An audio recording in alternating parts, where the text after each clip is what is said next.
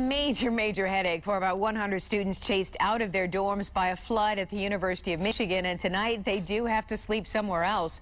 A water pipe broke this morning and caused a lot of damage in the North Quad.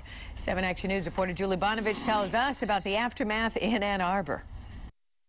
There were students in the building when the flooding happened. Now, there were no injuries, but a lot of students have to find somewhere else to live tonight. I was in the halls and some people just running around like, did you see what happened?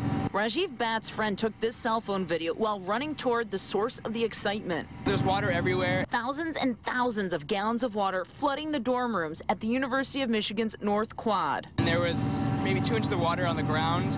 The coupling ruptured in one of the pipes of the sprinkler system in a stairwell on the 4th floor. Floors 3 and 4 suffered the most damage. It was just 3 inches of water on the floor.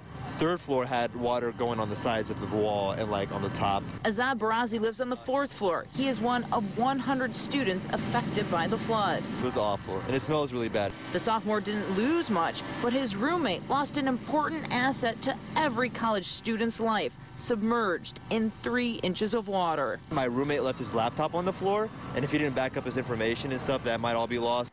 Classes that are held in the building had to be canceled because the flooding damaged some areas in that part of the building, but it was minimal. Well, I don't know where to go right now. The university says they will relocate all 100 students affected by the flood to some form of emergency housing.